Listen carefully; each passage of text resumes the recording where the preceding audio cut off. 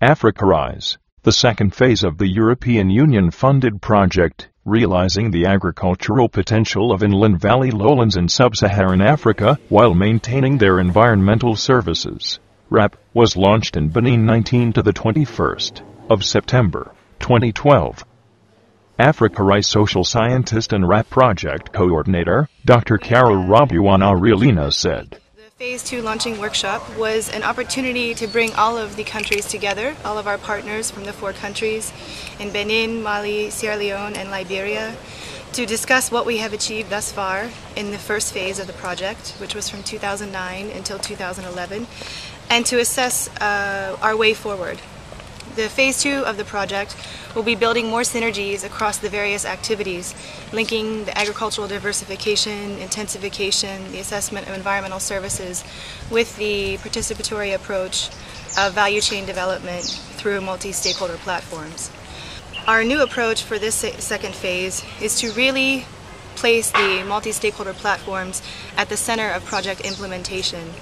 What that means is by developing the rice value chain and the vegetable value chains within the inland valley systems through the multi-stakeholder platforms, we can create this systematic approach to agricultural intensification and diversification in a more collaborative, participatory and concerted effort.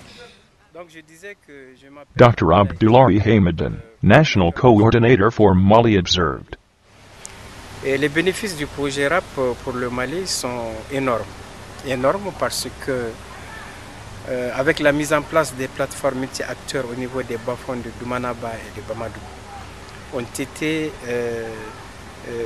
très importants pour le pays parce que ça permet aux populations acteurs de production, de transformation, de commercialisation des produits du bas-fond à s'organiser, à identifier leurs problèmes, à planifier la faisabilité des actions pour leur permettre d'avoir des revenus beaucoup plus substantiels.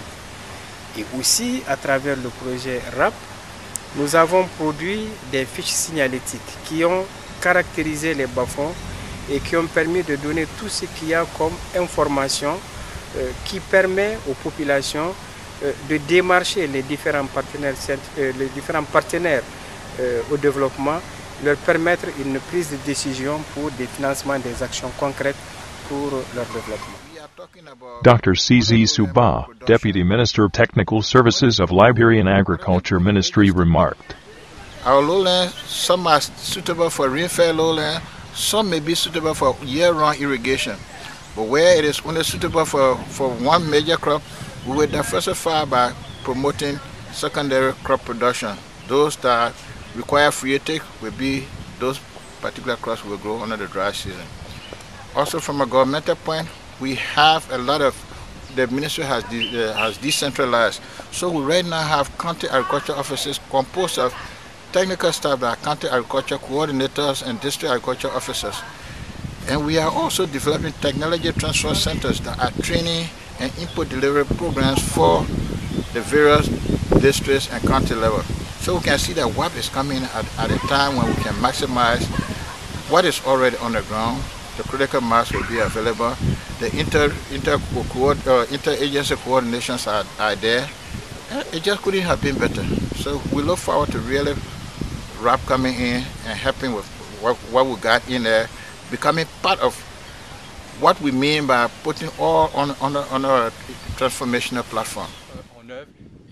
Dr. Joel Wath, Sirat vegetable agronomist, highlighted the achievements of Phase 1. Voilà. Ce qu'on peut noter au cours de cette première phase, c'est que nous avons pris plus d'une année pour mettre la communauté de chercheurs dans cette démarche, donc au travers d'ateliers de sensibilisation, au travers d'échanges, de réflexion sur les travaux qui devaient être menés. Et ce que je puis dire maintenant, c'est qu'après 3 ans, dans cette posture, nous avons fait un grand pas dans ce sens.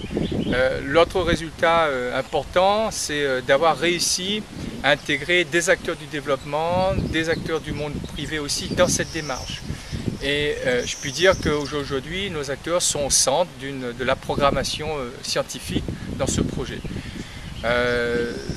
Un autre résultat pour nous important, c'est que on essaie de travailler de cette façon sur des objets d'études qui soient communs à plusieurs disciplines, à plusieurs chercheurs d'institutions différentes, donc à réussir aussi là à créer de la synergie et à pouvoir travailler ensemble de façon plus participative et plus collaborative. Donc c'est aussi l'esprit du projet.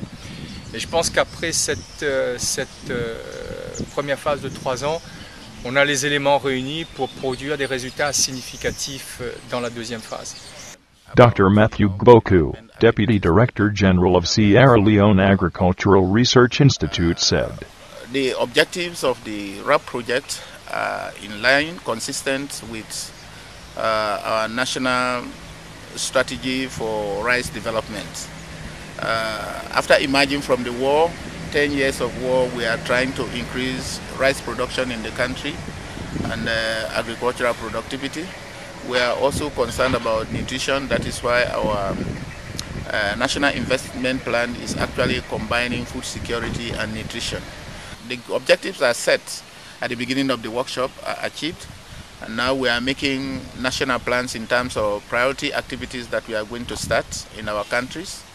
And we see the establishment of MSP, multi-stakeholder platforms, as a priority area for us. Also, we are going to be involved in conducting the baseline study to know the status quo and how that can be used as actually a benchmark for evaluating the impact of the projects. According to Dr. Patrice Adigbola, National Coordinator for Benin. Je crois que le projet RAP est un projet très bénéfique pour notre pays. L'une des particularités de ce projet, c'est qu'il met en œuvre l'approche plateforme multi-acteurs. Ça veut dire quoi? Ça veut dire qu'au niveau des 2 villages dans lesquels nous travaillons, tous les acteurs qui interviennent dans toute la chaîne de valeur du riz ou des cultures maraîchères, nous travaillons avec eux. Nous les mettons ensemble pour discuter ensemble des contraintes auxquelles ils sont confrontés et apporter des solutions à ces problèmes. Est-ce que vous voyez? Et nous arrangeons, nous travaillons avec les acteurs pour développer cette chaîne de valeur pour laquelle il y a déjà un marché potentiel pour pouvoir augmenter le revenu de tous les acteurs et finalement leur bien-être. For more information, please visit www.africarice.org.